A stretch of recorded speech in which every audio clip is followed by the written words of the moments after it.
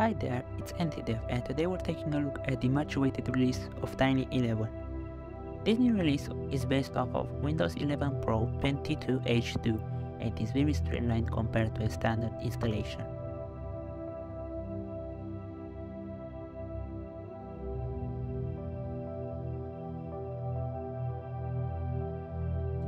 By default, TINY11 occupies only around 8GB of space, but it can be further shrunk down by applying compression to the system files.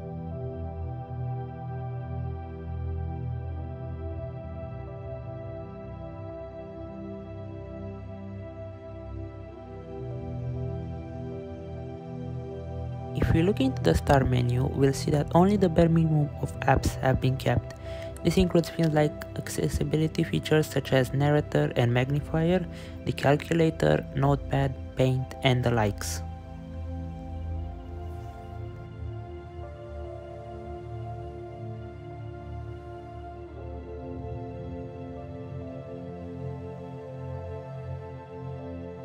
Also, Microsoft Store is still here so that you can install and update your favorite applications.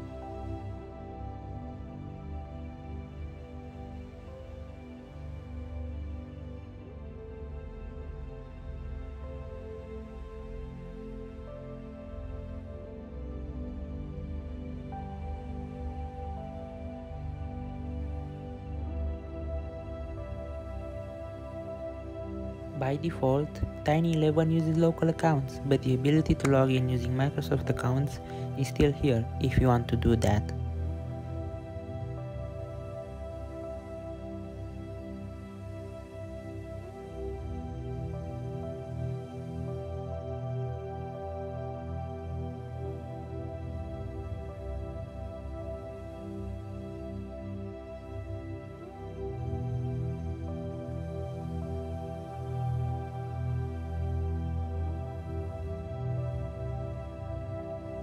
As you can see, the OS uses only around 6GB, which is a huge difference compared to the whopping 20GB of storage that a standard installation uses.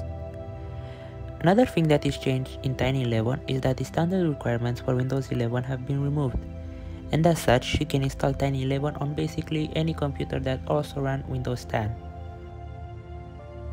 For example, this VM only uses 2GB of RAM, and as you can see, it runs great. You can upgrade from Windows 10 to TINY11 using the ISO image even on BIOS devices or computers that lack a TPM. The inbox apps are the modern WinUI variants, and they can also be updated through Microsoft Store.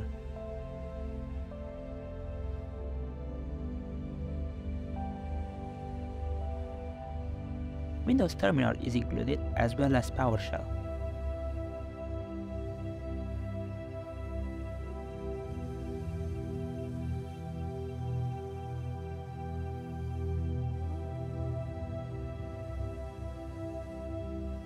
Widgets are also here provided you have a Microsoft account.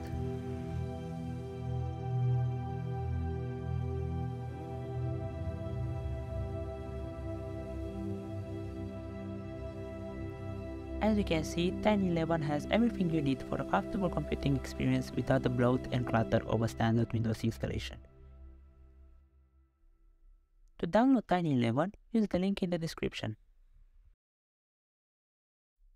Well, that's pretty much it. Thanks for watching. If you like what you've seen or you find TINY11 useful, please consider supporting me on Patreon at patreon.com/ntdev.